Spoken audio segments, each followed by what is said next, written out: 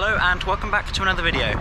Today I'm in Edinburgh and I'm going to be travelling down to London King's Cross on board the brand new Lumo service. This is actually the first day for this train service, so I'm really looking forward to trying it out and seeing what the private operator has to offer. Let's go!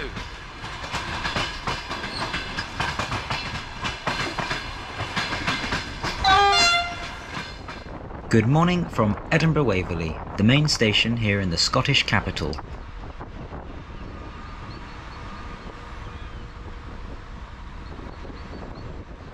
Today's journey starts with a beautiful sunrise in this picturesque city. It's a great way to start off for Lumo, a brand new train operator here in the UK, running a handful of express trains between Edinburgh, Newcastle and London, but with low fares being a key selling point. I'm going to be travelling aboard their first public train service today between the capital of Scotland and the capital of England. Let's head down into Edinburgh Waverley station via the aptly named Waverley Steps.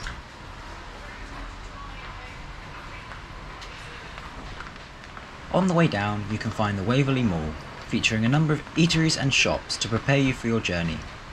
As I'm planning to eat on the train, I decided to give it a miss this time.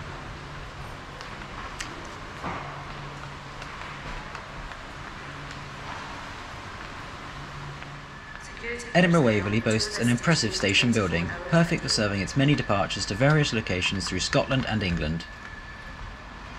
Most departures are operated by ScotRail, the soon-to-be nationalised operator of both short and long-distance train services through Scotland. My train today will be the 0911 Lumo service to London King's Cross, operated by an open access company which is part of FirstGroup. No visit to the station is complete without a look at the ornate waiting hall in the centre of the station, which has what I can only describe as a palatial feel to it. Today's service is departing from platform 5 at the eastern side of the station's main hall. As you can see, the train has little in the way of intermediate stops, calling it just Morpeth, Newcastle and London King's Cross. While awaiting my train, I also saw an LNER Azuma. These Hitachi trains are used by LNER to operate the competing rail service on the Edinburgh to London route, and are of a similar design to the type used by Lumo. As I am, to put it mildly, unimpressed with the LNER Azuma experience, I was certainly curious to see what the Lumo offering would be like.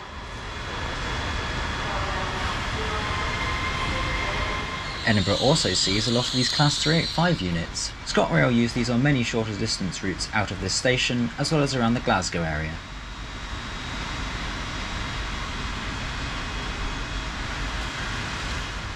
I'll take this brief interlude to remind you of my social media channels, displayed on screen now.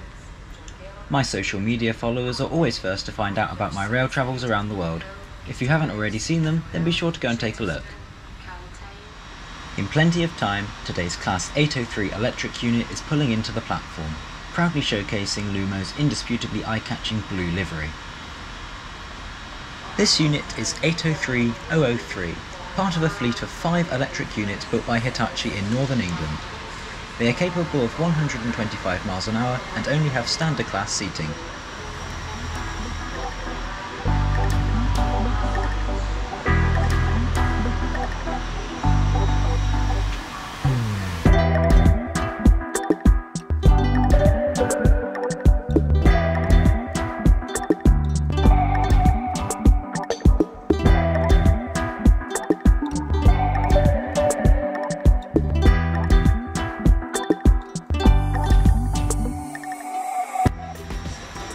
Time to board my train.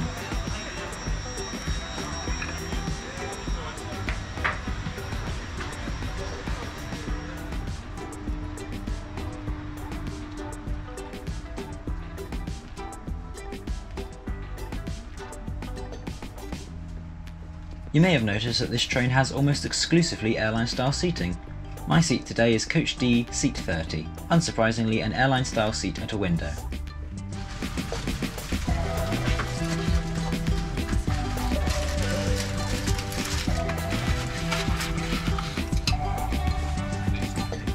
Some tables are available, however this is limited to just 2 per carriage to increase capacity. I opted to sit in the unreserved part of coach E as I wish to travel nearer to some of my friends on this journey. As the inaugural public service of Lumo, this train's departure was met with a bagpipe fanfare. Whilst I can't imagine this is a regular occurrence, it really was a nice touch.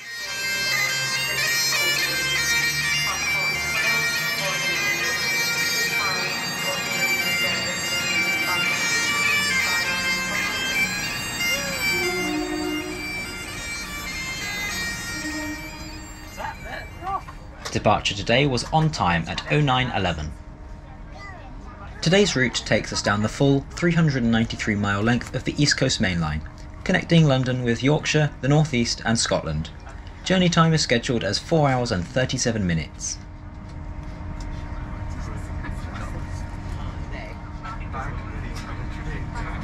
Say bye-bye Edinburgh. Say thank you for having me. Thank you for letting me play. Shortly after leaving, the so-called customer ambassador, which is Lumo's invented term for the train's guard, delivered a welcoming announcement to all passengers on board the train. Very warm welcome to each and every one of you aboard this Lumo service to London King's Cross, operating on our brand new Hitachi 803 train. My name is Jack, and together with Kieran and Gary, it is our pleasure to be on board ambassadors alongside Kev, who's our customer driver today. Shortly, we'll be passing through the train with our onboard services, which include delivering your pre-ordered refreshments from our Lumo Eats service. Our aim here at Lumo is for you to enjoy the Lumo travel experience, and if there's anything myself or other ambassadors can do, please don't hesitate to ask us. Thank you and travel well with Lumo. Lumo Eats is the food pre-ordering service on the Lumo trains. With this service, I simply visited the Lumo website, selected my departure station, destination, departure date and time, before specifying my order, paying, and it was delivered to my seat on board. The menu is fairly expansive, featuring various snacks, hot and cold drinks, alcoholic beverages, as well as sandwiches and pasties.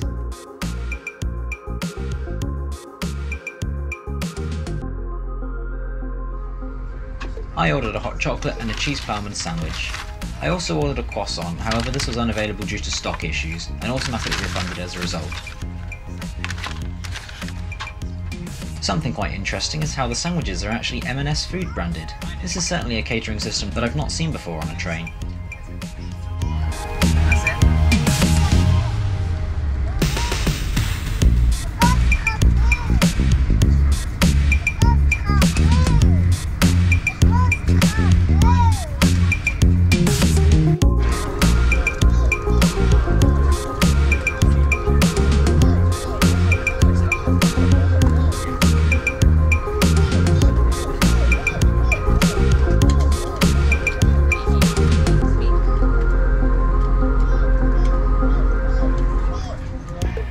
So, one major problem that many passengers have with these Hitachi AT300 trains is the seating, which I find to be too hard and very poorly shaped. I'm pleased to report that on Lumo, this is absolutely not the case, with a really decent amount of padding being available, as well as the seats having an ergonomic shape.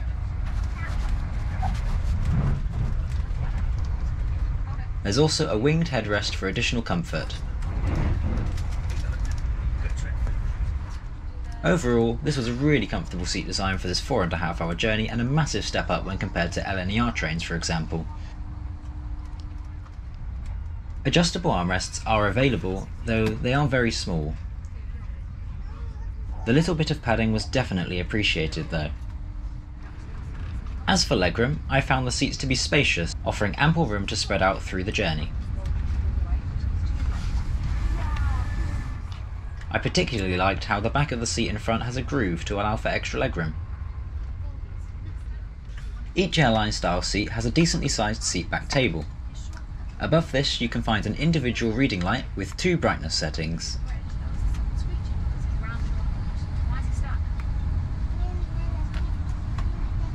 This table also slides towards the seat a little bit, allowing for extra room, for example if you have a larger laptop, as well as a little groove for storing items.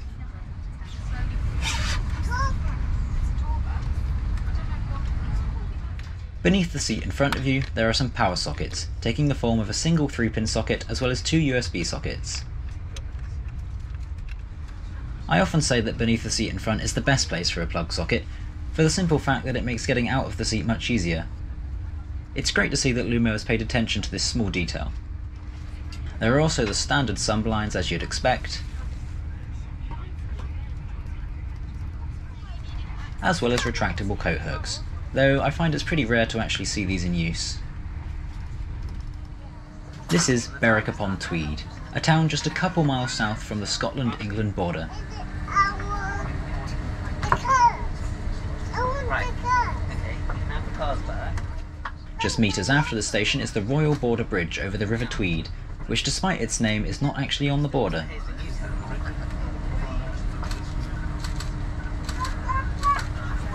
It has been our pleasure having you on board, and we look forward to inviting you back on one of our services in the near future. Once again, thank you and travel well with Lumo. After about an hour and 20 minutes of travel, we are on the approach to Morpeth. This is by far the smallest station served by Lumo, with just 2 platforms.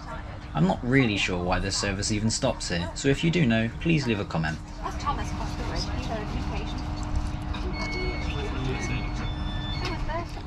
After just 10 minutes, we are passing Heaton Depot in Newcastle.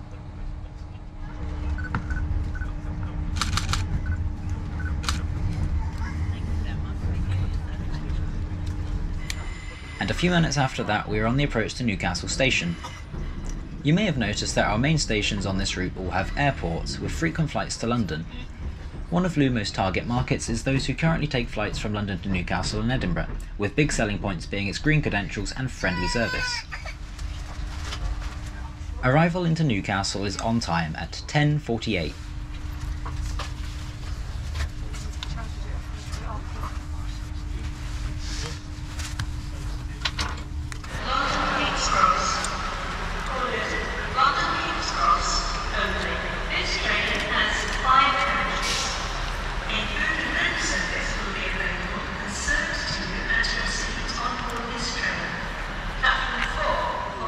Following a 5-minute wait at Newcastle, the train departs for its non-stop journey down to London King's Cross, scheduled to take around 3 hours.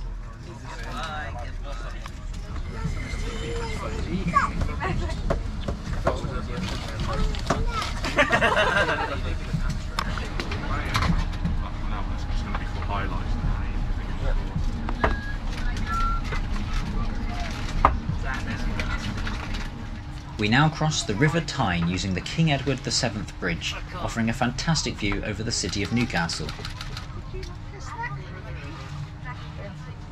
While speeding towards London, we pass through many stations, such as Darlington. These stations receive their long-distance service from other operators, such as LNER, Cross Country, TransPennine Express and Grand Central. From this point, the onboard trolley service appears, selling drinks and snacks for the prices you'd expect on a train. It might be a little bit expensive, but it's still cheaper than what I've seen on a flight going off my past experiences. I opted for another hot chocolate which cost me £2.40. We're now speeding through Yorkshire, which you can easily tell as it's raining.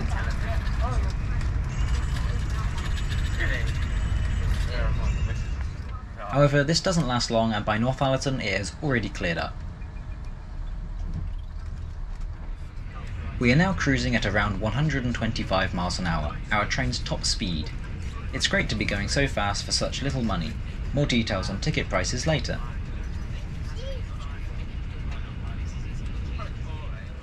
Here is the National Railway Museum in York, well worth a visit, and entry is free too. You can even see 60163 Tornado, a new build steam locomotive that was finished in 2008.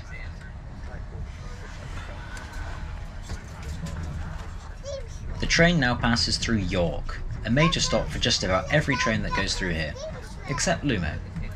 It feels really weird to run through the station without stopping, but thankfully there's still enough time to marvel at the impressive station roof. This is Doncaster Station, another major hub on the UK railway network. Doncaster is also where we pass a northbound Lumo service heading towards Edinburgh. This service was the second Lumo-operated train to run in service after the inaugural run I am currently riding. If you're not already, then now is a perfect time to subscribe to my channel. I upload videos just like this one frequently, showcasing interesting train journeys from around the world, and clicking subscribe will allow you to be notified every time I upload a new video. Time to have a quick look around the train. First up, the toilets.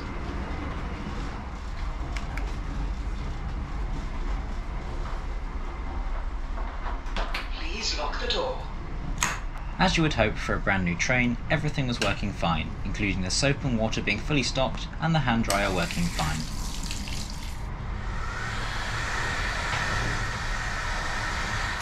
The door is now locked. Moving through the train, we can take a look at the luggage situation. These trains have just 3 luggage stacks like this for 5 carriages. Thankfully there are large overhead luggage racks, but personally I think these trains will really struggle to handle luggage in the future. Especially with the luggage lockers at carriage ends also being fully occupied, with any remaining luggage ending up in the doorways. Each train also has 2 wheelchair spaces situated in the southernmost carriage.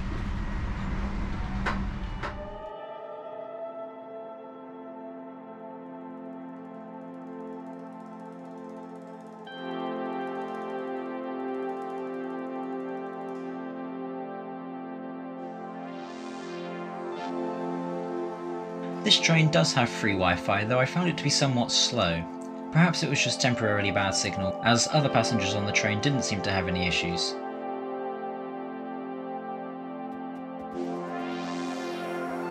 I was, however, able to access their entertainment system, which seemed to have a good selection of both movies and TV shows. I couldn't make a video on Lumo without mentioning their app. It's actually really useful. My favourite feature is how you can plan a journey from a specific location rather than just a train station, with additional transfers on the underground or buses, for example, factored in. As we speed through Peterborough, I think it's time to talk about the ticket prices on Lumo. For this journey I paid just £13 and 10p, including my 16 to 25 railcard discount of a third.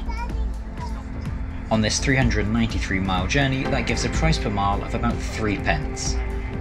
This is clearly outstanding value for money, as this kind of price is what I would expect to pay in the depths of Central or Eastern Europe, but yet it's on a high-speed train here in the UK. In conclusion, I have to say that I am highly impressed by the Lumo offering. The company seem to have a really good idea of what passengers want, and clearly a lot of thought has gone into the subtle little design features of the seat. I was also a big fan of the friendly service from all of the staff on board the train. One downside to the Lumo operation has to be the lack of a seat selection, which, when you operate such a simple fleet, really should be available. Having said that, I highly recommend travelling with Lumo. The service is comfortable, fast, friendly and great value. Now arriving into London King's Cross 5 minutes ahead of schedule at 13:43.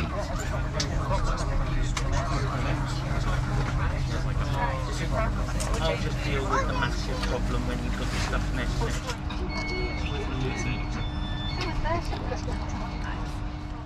As I'm leaving the train, why not leave a comment letting me know what you thought of the Lumo service? I'm interested to know how you think it compares to other travel options between London and Edinburgh. Thank you for watching my video on the Lumo Edinburgh to London service. If you enjoyed it, then be sure to give it a like, as that really helps the channel grow. And for more similar content, then subscribe to the channel for frequent uploads.